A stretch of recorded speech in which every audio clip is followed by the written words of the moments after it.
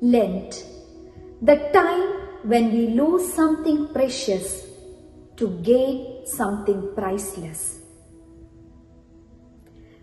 The Mother Church has officially entered into the liturgical season of Lent by marking crosses of ash on our forehead.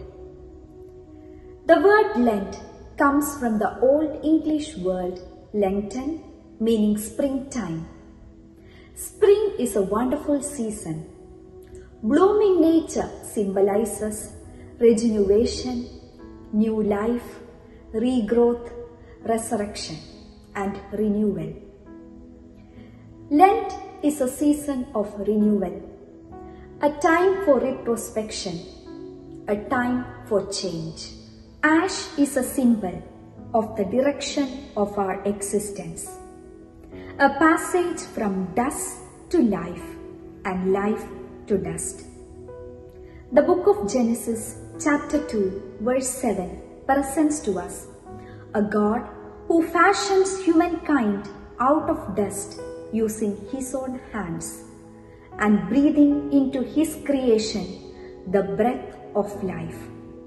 Yes, we are the dust of the earth, the dust into which God poured out his heaven, the dust into which God breathed the breath of life, the dust into which God put his dreams.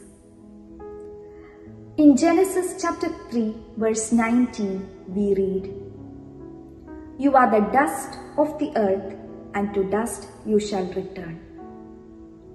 Yes, we are the dust of the earth. Let us not waste this beautiful life by chasing the dreams of the dust. In this Lenten season, through prayer, fasting, sacrifices, penance, and abstinence, let us strive to go beyond the fleeting realities of the world to the reality of God. The Old Testament presents to us ash as a symbol of repentance. We see Job repenting in ashes and dust.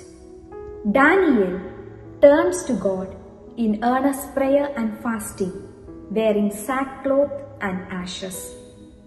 The king and the people of Nineveh repented by putting on sackcloth and sitting on ashes. Repentance is the first step towards renewal. Pope Francis defines Lent as a wake-up call of the soul. Humanity is passing through a very difficult time. We have not yet completely escaped the lethal grip of the pandemic. The threat of a destructive war between Russia and Ukraine looms over the world. Let the cry of our repentance, our earnest prayers, our fasting, our penance reach the Almighty Lord. As Pope Francis has exhorted, let us spend this day in prayer and fasting, especially dedicating it for peace in Ukraine.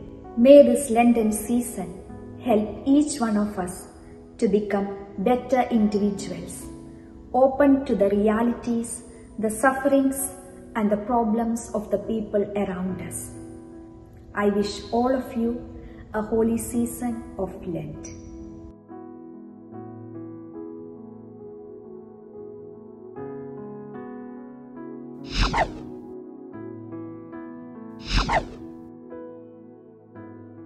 You